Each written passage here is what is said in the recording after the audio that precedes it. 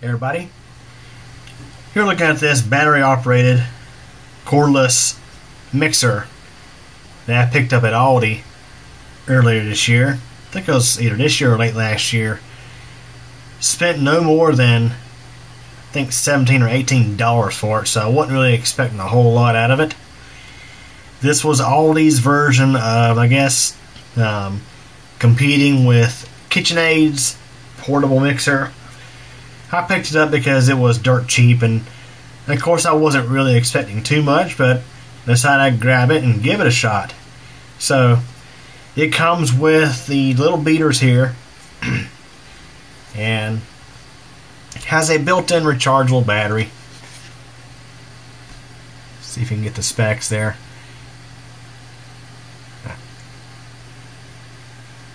Okay, so you can see it's 7.4 volts, so it has 2 lithium-ion cells in series.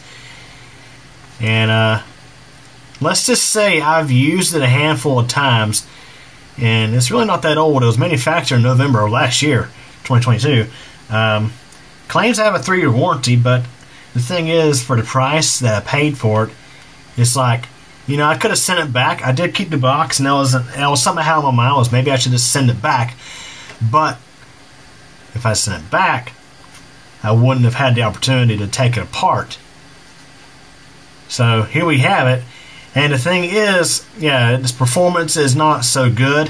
When I was baking zucchini bread and mixing up the batter for zucchini bread, it really struggled with that. And oh, forget chocolate chip cookies. Anything thick, it really struggled with. It hated it. And here's the thing. So it does still have some charge on it. Have a listen. Get that in there all the way.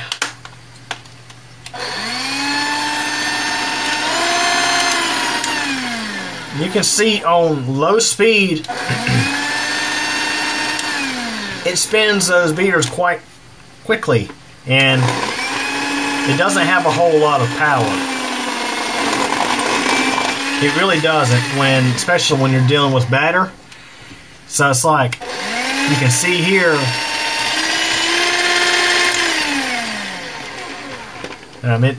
there's no real good low torquey speed with this thing. It's just wide open, and it doesn't take much at all to really slow it down. As a matter of fact, I can smell it right now. The motor, for example, when I was working with batter for I think it was either zucchini bread or cookies, it was thick and it was really bogging the thing down. It just couldn't handle it. It killed the battery in no time flat. Obviously, the biggest problem with this thing is it's way over geared for the motor that it has in it. So I figured, why not? Let's try to take it apart and see if there's any kind of modifications we can do to this poor thing to make it a little less terrible. So let me go grab my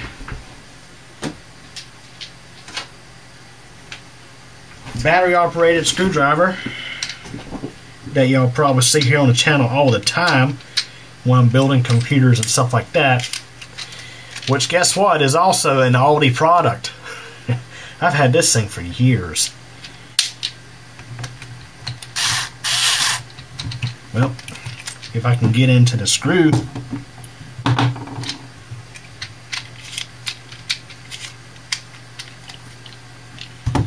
I'll probably have to break out the actual screwdriver for a few of these.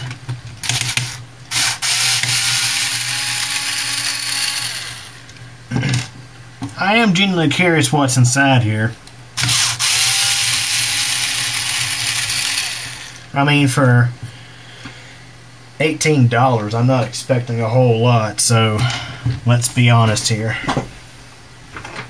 Now, I don't know exactly for sure how this comes apart,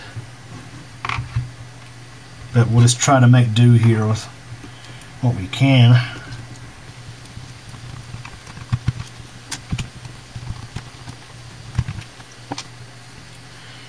So I should mention it has a built-in USB Type-C charging port. They did not provide a charger. They did provide a USB cable though. So you could charge this off of a PC or a power brick that has, for example, a USB-C charging port. Alright, let's see how hard it is to open this thing. It's one of those I'm not quite sure kind of deals, to be honest. Because we got this metal piece along here. Okay, so the back actually pops loose. The thing I want to be careful about is this thing has a lithium-ion battery in there. Not sure if it's a LiPo pack or if it's 18650s, but oh, it's it looks to be 18650s, which we'll get in there in a moment. Okay, had to go get a flashlight. So this ring here pops off, exposing some hidden screws. Okay, so if you have one of these and you're wanting to get inside of it, this back piece pops off first. So from initial looks, looking into the hole in the back of this thing, I want to say it's not as bad as I thought it was going to be. And who knows, there could be some things I could do to help this thing out a little bit, to make it where it could work a little bit better. Alright, so let's try to get in here. The first thing I want to do is try to disconnect the battery pack from everything else. Alright, so maybe the front also has to pop off. Yep. That appears to be the case. Let me get our screwdriver so we can pop that front off. Alright, so let's carefully pop this loose.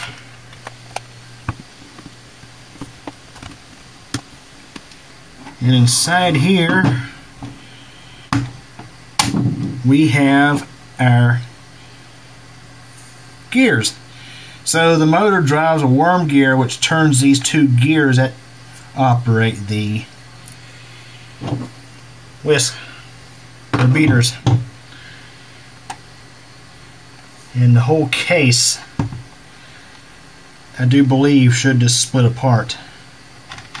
And of course we have a little ejector for the whisk. Trying to carefully open this up here. And then there's our battery pack. It's a INR pack. We'll talk about that in a moment, guys.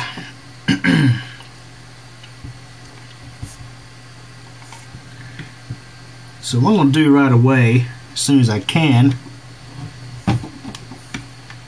is let's unplug. Well, first we want to unplug our charger port.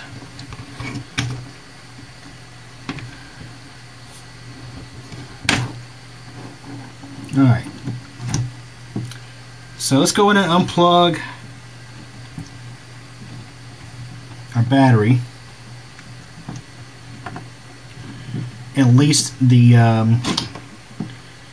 power connections for the battery, which is right here.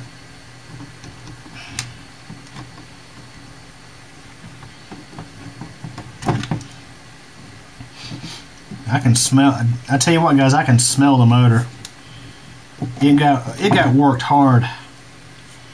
All right, so now we're in. Let's take a look at our circuit board. Let me disconnect this other wire to the battery. I think that's maybe a thermistor for the battery. Maybe it monitors the temperature of the battery, or it could be for balancing. Actually, I think this little, once I get it loose. Alright, so the battery, there are 3 wires on the main connector, and I think the center one is for balancing because it's a 2S battery pack. And we have this other lead here, which may be a thermistor. It may monitor the temperature of the battery when it's charging, which is, I think, a good design. Now this battery, it claims to be an INR battery pack. I don't know if that's true. I was thinking maybe it might be an IMR because it's only 1500 milliamp hours. I mean, think about it. So, for example, I got a brand new set of Samsung INR cells over at my desk that I use to power the storm cams for CubeComp MDDX, and they are INR cells, but they're 3.5 amp hours or 3500 milliamp hours. So quite a huge jump from 1500. 1500 is normally what you find in cells that are designed for high drain. So these hopefully are in fact high drain cells. I don't know if they're INR though. But anyways, so let's have a look at the electronics in this.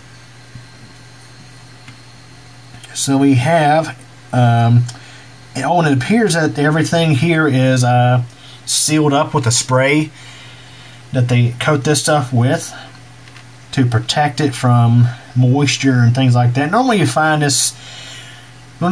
circuit boards that are like in outdoor environments. Let's say, for example, a defrost board and a heat pump.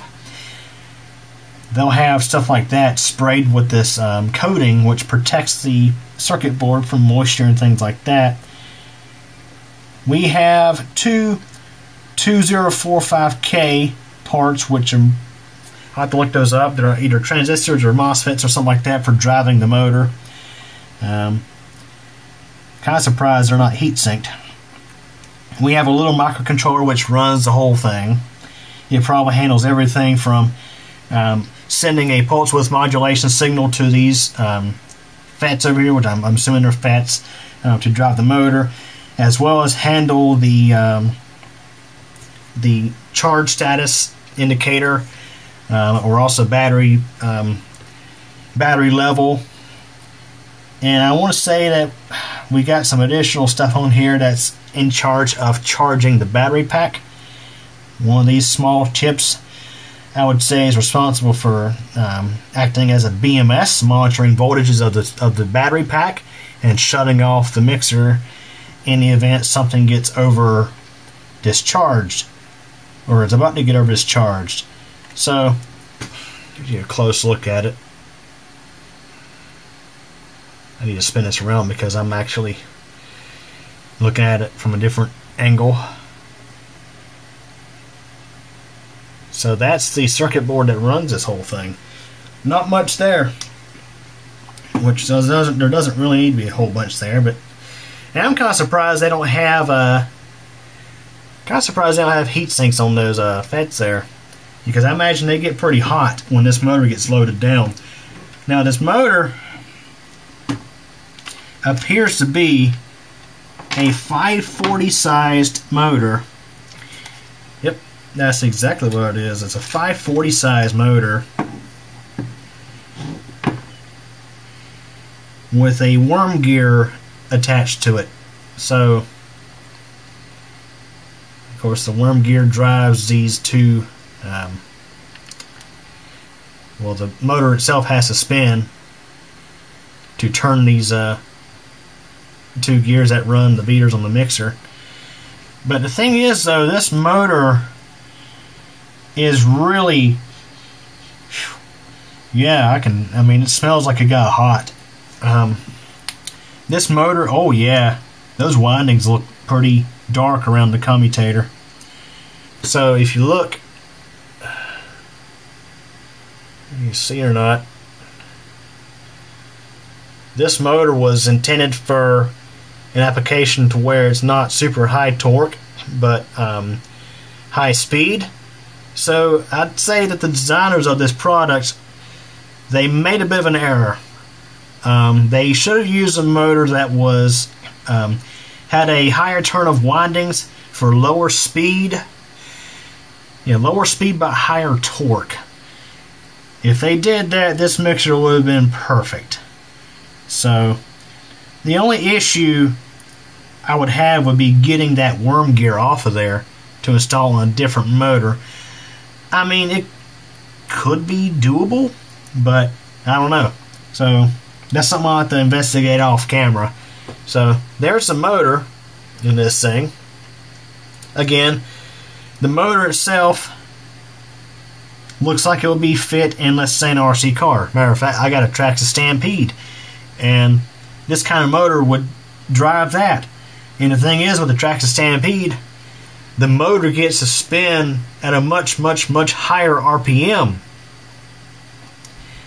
Whereas this thing, it's the gear reduction is not adequate for this motor in particular. So if you happen to purchase one of these Ambiano cordless mixers and happen to burn it up, well, there's your problem. That's the issue. The motor they chose for this product is not adequate. It's intended to spin at a higher RPM, and in the case where you need torque, there's supposed to be more of a gear reduction, which there's not a whole lot of gear reduction in something like this. So anyways, guys, other than that, I'd say this product was built really well. I mean, the fact that everything has connectors, I didn't have to break out the soldering iron to take this apart. Everything has connectors. That's pretty good in my opinion. But they made a bit of an error on their choice of motor. So that being said, yeah, that's really okay. I think I made a little error earlier. So this little daughter board here is not for the USB port. If I had mentioned that, it's not. It's actually for these LEDs. So the USB-C port is probably on the bottom. Yeah, it is on the bottom of this circuit board. So anyways, that wraps it up for this video. And if I have any updates on this thing, I'll definitely post them. Hope you enjoyed this video. Thanks for watching. Hey everybody. Thanks for taking the time to watch this video from KitchenAid channel. If this is your first time, please subscribe to the channel and be sure to tick the bell so we get notified when a new video post. Please like this video if you enjoyed it, leave a comment, and share this video as well as the channel with your friends and get the word out. Also, I have a second channel, that's Comp MTDX. Over there you'll find videos about thunderstorms and weather, cycling, and videos about me personally. Feel free to subscribe over there as well if you like. Again, I really hope you enjoyed this video, and thank you so much for your support.